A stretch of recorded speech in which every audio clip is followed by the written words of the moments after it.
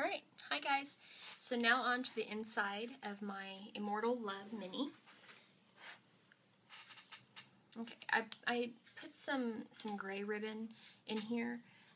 That's just so that she can tie it, so it'll stay shut. Which, I mean, I'm surprised it stays shut right now, but when she starts putting pictures and stuff in it, it may not. So I like to always put a closure on my minis. And for this mini, I used a tutorial from my sister Scrapper from Ginger, and she just does a wonderful, wonderful job teaching this tutorial. If I can remember, I'll link part 1 to. It's a 5-part series. I think 6, including the introduction. So I'll link the introduction to this video, and that way, if you want to follow this tutorial, then you can. And of course, I added a few things to it. But okay, so on the inside, I've got some tags for her. I just made a little pocket, and this is the paper with the moon. This was a little scrap off of one of the cards that I'd cut off, and so I just created a pocket. And I made some tags using this Sizzix, I think it's tags number 3. I just created some tags with that. I did some in some of the scrap paper I had, and then the ones with pictures, I just did, it kind of looks white on camera, but it's like a light gray. And so I just downloaded a few pictures from online and stuck them on there for her. Put those back in there later. I tried to coordinate, well, I'll show you later on, but on the front flap, whatever paper was here, I tried to coordinate on this side, except for of course, with the covers. So here I have a little a rosette that I made out of some old lace that I had found in my stash a while back. And then I also used some ribbon that I've had for a while. A friend of mine gave me this. It's some really sheer brown ribbon. And then one of these little, they're actually like buttons. These, I don't know if you can tell, these crystal looking roses. I just put that in the middle. And then I just added a little bit of bling.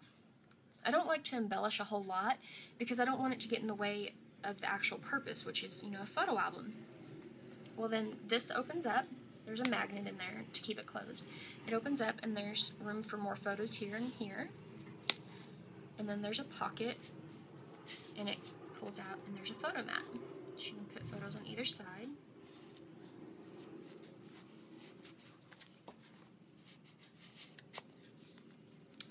And here's what I'm talking about the pages coordinating. On the flaps, I used the cards. I cut them down a little bit, or no, I didn't. I'm sorry, I lied. Well, on this one I had to cut it because this is a different type of pocket. But whatever card I used the corresponding paper on the other side for the fat back. And this is a little rosette that Julie sent me. She sent me 3 of them. And I used all 3 in this mini because they're perfect for this mini. Just this silver rosette with a leaf, and there's like little rhinestones on it. And this, it's also a flap. It opens out, and this paper matches this right here. And then these little tags right here, I mismeasured a little bit, and so they fit real snug in there. I also used the cards for the backing on these, and then I used my eyelet, what is that called? Oh my goodness. What is that thing called? The eyelet setter, and not the corner chomper, but the other one from We Are Memory Keepers. Oh my goodness, I'm drawing a blank. Anyway, I put a little eyelet in there, and then this little bead trim right here is from some trim that Julie sent me. I made a lot of stuff with the stuff that she sent me. I just cut it down and glued them on there because for the ribbon I used my little tiny Tatcher, Tim Holtz tiny Tatcher. So I used that to cover up the little staples. I'm going to turn that around. Well, I don't want to take up time by doing that. And then you flip it over, there's a mat also there, and that's the Forever one with the ribbon on the back.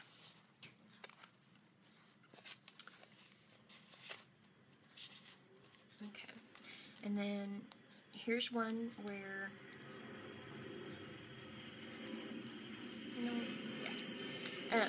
So for the rest of the pocket pages, what I did was I took the card and instead of cutting it down, I just placed it over. It just fit perfectly over here, over the flap. So you open this up, this paper matches this paper, and then this side matches this side. And I used another of those flowers that Julie sent me and a little bit of bling. And then there's, of course, another pocket, or photo mat in the pocket. On this page, I created another little pocket from a strip of leftover paper and made her some more tags. There's one of Edward, and then just some from the paper, some scrap paper I had from the collection. And then another rose from Julie. This is the meadow, you know, from like the first movie where they're laying down holding hands. And then another pocket with a tag. This one says Bitten, and on the other side is the big rose.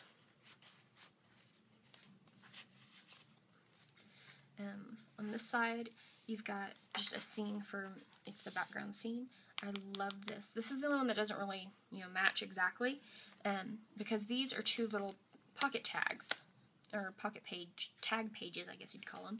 But she can put photos here, and she can put a photo here, and on the back also. These little tags pull out, and I used my little ticket tag punch to do the corners on these. Same with these little tags right here. I also, you know, chomped the corners with that thing. So she can put photos on either side. I, again, used my my eyelet thingy and put it in there. Put in an eyelet, and then this little ribbon is from, let's see, it's some ribbon from Christmas time that I got, I want to say at Michael's maybe. I may have gotten it at Hobby Lobby. I don't know, I lose track where I get all this stuff. And then these little rhinestones are from Julie, part of the swap that we did. She sent this to me in a little bag of rhinestones and goodies and gems. So you flip this and flip this, so she can put pictures on either side if she wants. The last page, is it? Yeah, it's the last page. Again, it's another flap that opens up. This was the first page I did, and I decided to put another photo mat on there. So that one's the one that says Forever. That's from the card, and this is the back side of the card, and I stuck that on there. And then this is another rosette that I made. The lace is from some lace that Julie sent me, and then I just used a piece of spare ribbon. It's the really thin ribbon, and again, I got this is ribbon left over from my wedding. I'm telling you, I'm a hoarder. I keep everything. So this was some ribbon that we had used to tie to the money tree, so people could tie money to it, but no one did. I don't think they understood what it was for. So I just used that, and then this is actually, this big gem is actually a brad, and I just snipped off the back, and they're from Hobby Lobby. And then I put some more bling on both, you know, sides. It also has a photo mat in the pocket, and it's got the musical notes. I made that same. I'll just leave this out. And then on the back of this last page, I made a little pocket. This was a piece of a card from the card collection, and so I stuck it on there, and it's loose at the top corner, but it's stuck down right about in here, and then around all the sides. This little paper clip is from Tim Holtz. It's the little paper clips with the gems at the top. So I just threw some tags on there from the paper collection. And these little tags came from my Tim Holtz mini tiny tabs and tags.